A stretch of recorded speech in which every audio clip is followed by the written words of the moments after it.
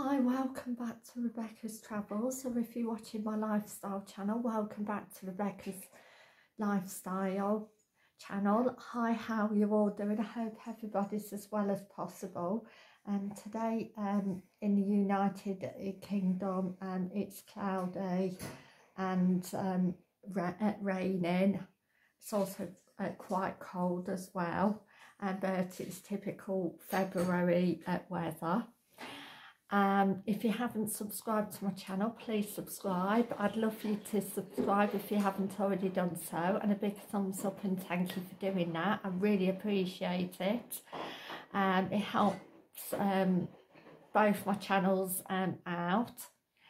Today I'm going to be doing Travel News UK 5 Exciting Facts February 2024 Part 2. So I'm going to kick off with number 1, which is from theexpress.co.uk, the UK's best staycation destination named as Historical City, top Britain's bucket list to travel to. And it is the Scottish capital of Edinburgh. Wow, it absolutely looks beautiful and amazing, and I would love to go to Edinburgh. My parents have been to Edinburgh, but I haven't, but I would love to go. Hopefully next time I go to Scotland, I'd like to visit both Edinburgh and Glasgow.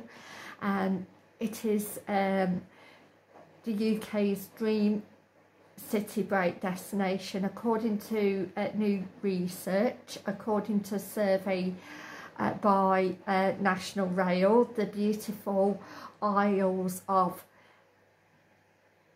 Scilly are also in the top UK bucket list destination as well, and they absolutely look beautiful, and I would love to visit there.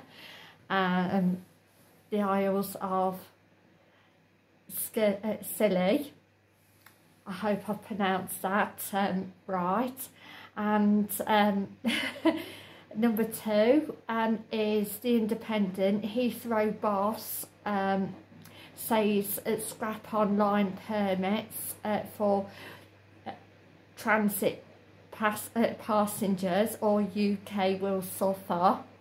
I personally do agree, because I don't really think it's fair that a person has to pay £10 online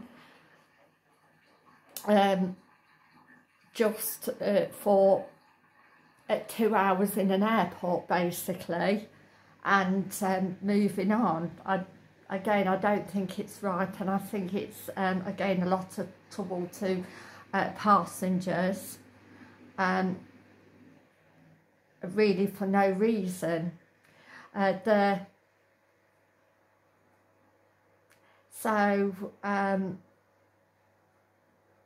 Exclusive travellers making international connection in the UK must enrol at the moment online and pay £10, even if it is 2 hours wait in an airport or airside pause, which again I personally don't think is right. I don't think it really gives a very good impression.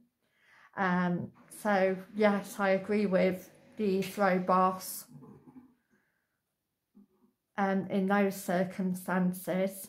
Number 3, London Evening Standard trains to and from Clapham Junction is disrupted amid tube delays. Trains to and from Clapham Junction are facing disruption affecting commuters heading towards Wimbledon because of signalling problem. I hope to get it fixed by the end of the day, fingers crossed. The fault means that trains are unable to use the platform or platforms at 1 to 4 at the station until further notice. Means some services may be cancelled, delayed or revised. Again, if you're travelling to that area from Clapham Junction to Wimbledon, make sure and look to see if your train's going to be cancelled or delayed or revised.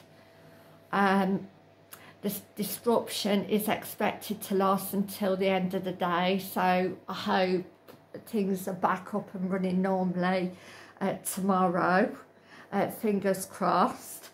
Number 4, Pinsent, Masons UK and EU employers are gearing up for new travel authorisation schemes, which is really good news. I hope they go as well as possible for UK and EU employers. And last but not least, Loganair expands Heathrow connections to UK region. Loganair will increase its Heathrow services to Scotland, Northern Ireland and also the Isle of Man, which is really good news because you've got more choice of flights. So I would like to say thank you for watching, and I'll see you tomorrow for a budget travel destination special.